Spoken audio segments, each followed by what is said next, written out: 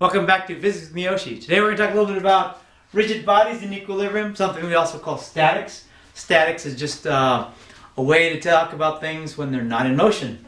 So if we have something like this, here's a little example we'll talk about in a moment, but I have a diver on the board and we have the fulcrum where it rotates around, and this guy here is held down by here. If this guy, if the diver's not moving, he's just standing there, then why is there no acceleration? What's not happening here? Or what's happening? Well, first of all, we have to know a couple things, a little bit about torque.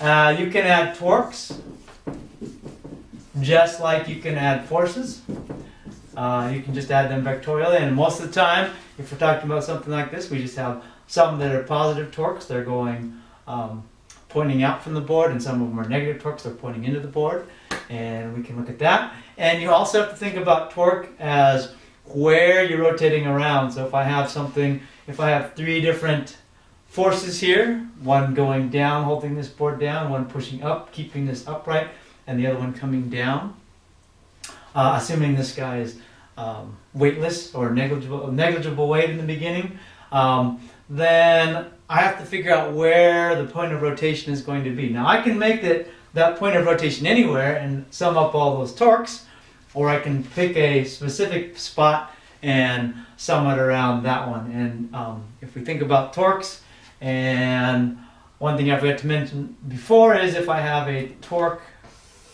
if I have a R and its force is going directly opposite or directly with it, then there can't be any torque that way. So the torque in that case, when they're parallel, must be 0.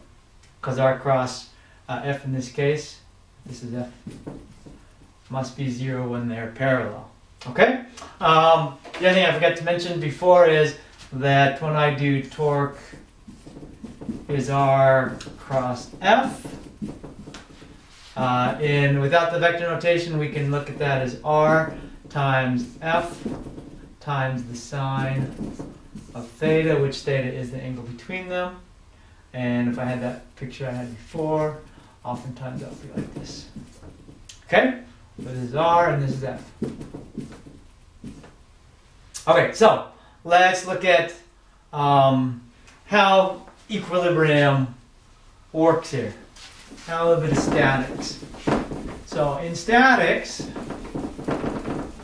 when I have equilibrium, the main point is that as I add up all my torques, they're going to be 0. And when I add up all my forces, they must be 0 as well. And that's why there's no acceleration going anywhere, either linearly or rotationally. Okay, so let's look at this little guy here for an example of how this would work out. If I have my diving board and I have a force that's going up, I'll call that, what did I call that before? F2. And I'll have a force coming down. That's this guy holding it back. That's going to be called F1. And I have the weight of my diver. I'll just call that weight of the diver. Okay, and the example I've got, let's call this 530 newtons. And we're going to try to figure out, and we know the distance here between here and here. I'll call that L1 is 3.90 meters. And I'll call this guy here L2, and that is 1.4 meters. Okay, so if we look at this together, we can look at the forces, figure out the forces. There's only one direction, in the y direction, vertically. And we're going to look at the torques, and they're either going to go around one way. If I use my right hand rule, they're going to either force it this way or force it this way, and we'll just have to figure out where we want to pick our value. So, looking at our forces, the sum of our forces is 0. So we have F1, F2, and WD. So let's call up positive. We have then F2 minus F1, because they're going down, minus the weight of the diver, must be 0. We know the weight of the diver is 530, but that's about all we can do. Okay? Then we can look at the sum of our torques. Now, the sum of the torques,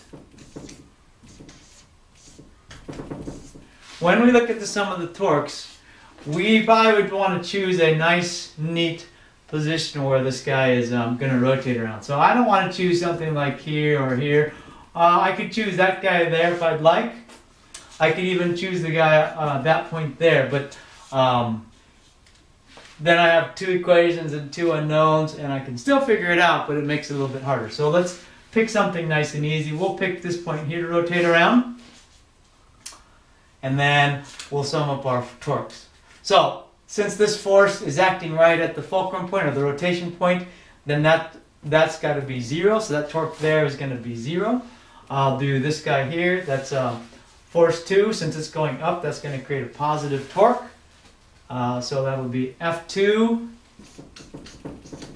times L2. Oops, and then we'll go, since this one's coming down, it's going to have a negative torque minus WD times L2, or L1 rather, and that's going to be 0. Okay, so then if we can either rearrange our equation, or we can plug in our numbers. I like to rearrange my equation because I'll solve for F2. I know L1, I know L2, and I know WD. So I'll just solve for F2. So F2 times L2 is WD times L1. Just moving that to this side, adding WD times L1 to both sides. Then I'll divide both sides by L2. And so I end up with F2 is equal to WD L1 divided by L2. When we plug in our numbers, that's 530 newtons times L1 is 3.9 meters. Divide that guy by 1.4 meters. And I end up with something like, that's my numbers here, F2 then is 1476.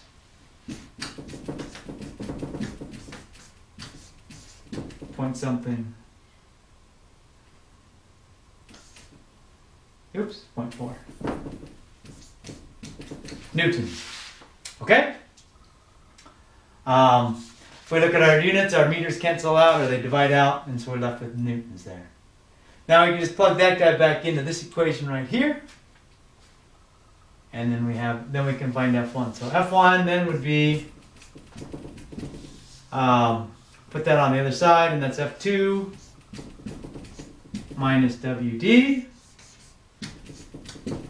So F2, we just found that out, is 1476.4 newtons minus our WD is 530 newtons.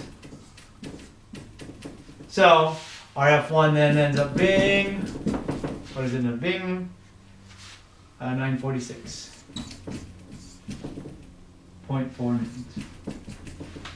So it's a very simple example of how we can use statics, how we can use torques and forces to figure out what our final forces are in a static equilibrium condition where nothing's moving, we're not rotating, nor are we translating.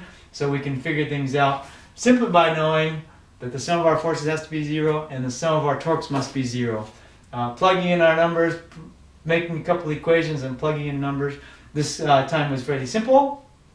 Again, when you do this, make sure or try to select something that makes sense for where you're going to rotate around. Make sure when you sum your torques, you sum them from the same point. You don't want to take the force, you don't want to say you're going to start out here and take the rotations, and then take the rotations around here, take them all from the same location. Okay? So, a very simple example. We'll do another one here in a little bit. Thanks for tuning in for Physics with Miyoshi and finding out a little bit about statics and rigid bodies in equilibrium. See you again next time.